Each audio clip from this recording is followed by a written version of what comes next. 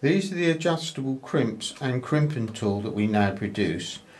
Over the years, many anglers have used crimps to make traces, but the damage that a crimp does to the line, if it's incorrectly tensioned, is sort of unseen and unknown. When we went to America, where we caught big fish that were actually pulling down onto the crimp was actually cutting 60-70 pound trace line, and that brought home to me the importance of having a silicone rubber lining in the crimp. It's also handy for when you are adjusting the length of the crimp. If you change your hook on a ready-made rig, nothing then fits. But with the adjustable crimp, you can then pull it down, make sure everything fits, and you don't have to throw the trace away. Right.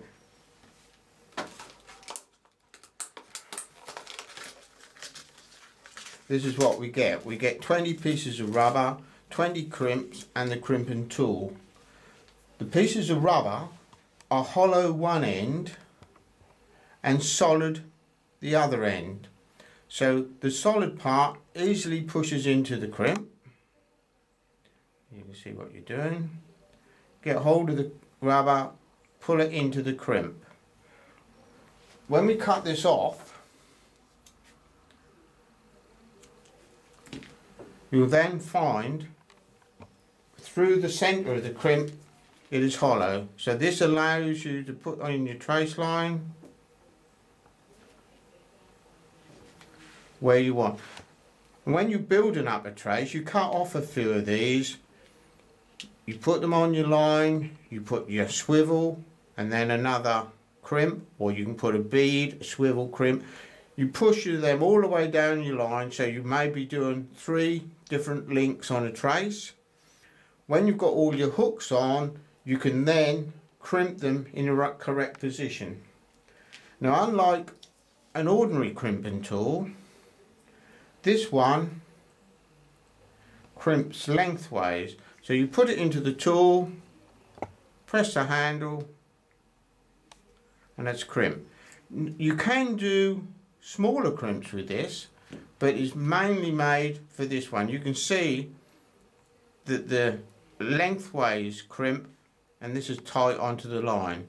Sometimes it's more important to get the bottom crimp tighter than the top crimp, because if this slides down under pressure, it's easy to push back, because your top crimp will always stay in position. So all you do is push it back to the top crimp.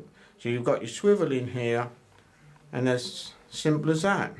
This doesn't damage the line, and even under pressure it still won't damage the line, and it's still movable. It's possible to lock them by really tightening them, really giving them a hard crimp, and sometimes you can actually just, instead of putting it in, you can just squash it completely if you wanted to, but it's not advised. It's far better to use it as a tool as it's intended. So we're going to put the crimp in the groove, and then we're going to crimp it down.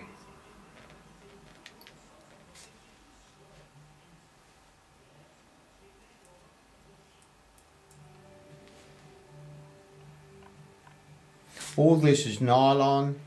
You can leave it in your tackle box. It doesn't rust, doesn't corrode, and it will last for donkey's years.